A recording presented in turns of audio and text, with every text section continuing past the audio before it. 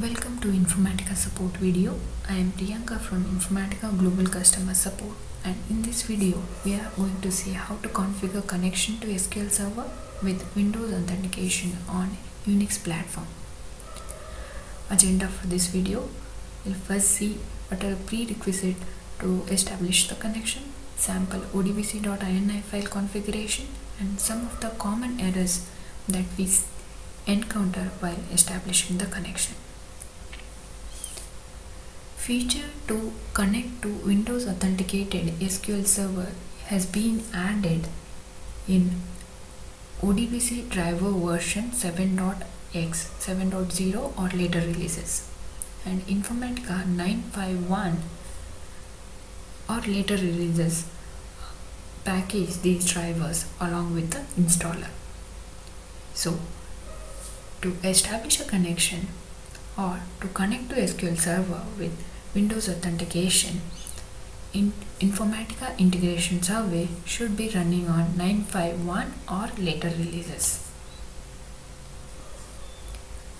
Following two parameters has to be configured in SQL Server DSN in ODBC.ini file. First one is authentication method. This attribute specifies the method driver uses to authenticate user to database server when connection is established. If the specified method is not supported by database server, the connection fails and driver generates an error. Valid values for this attribute are 1, 4, 9 and 10.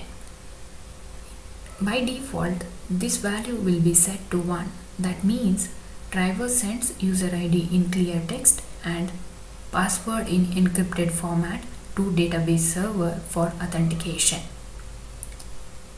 For the connection to SQL Server with Windows authentication, this parameter has to be set to 9. That means on Unix, NTLM authentication is used for the connection.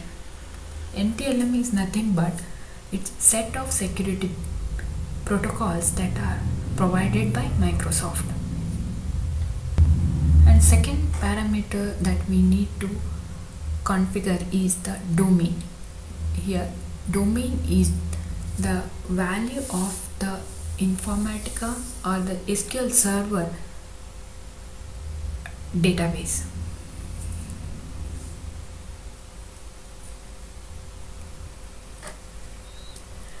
Here is a sample ODBC.ini entry of 951 version. We have specified the driver which supports the connection and the authentication method which is set to 9, host name,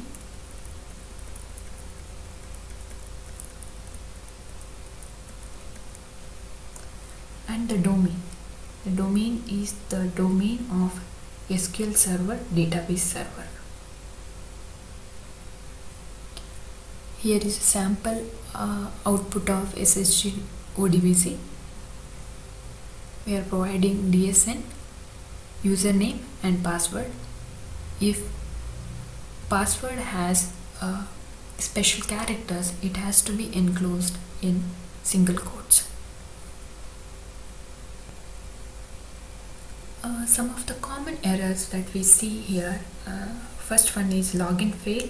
The login is from an untrusted domain and cannot be used with Windows authentication. That means that integration service, a domain where integration service is running is not added to the trusted list of SQL Server.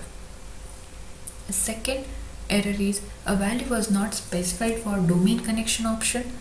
A domain name or workgroup must be specified when using domain NTLM.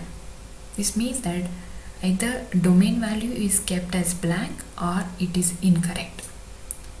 The other error that we commonly see is socket closed error. This error can occur when username or password or some of the parameters are not correct, or the protocol in which IS is sending a request is not accepted by the database server. Suppose if IS is sending request in SSL v3 and SQL server is accepting connections only of TLS1 protocol, in that case we can see this error. That's all, and for more information on connection you can refer to KB article 174677. You can write feedback of this video to supportvideos@informatica.com, or you can tweet at the following Twitter account. Thank you very much for your time.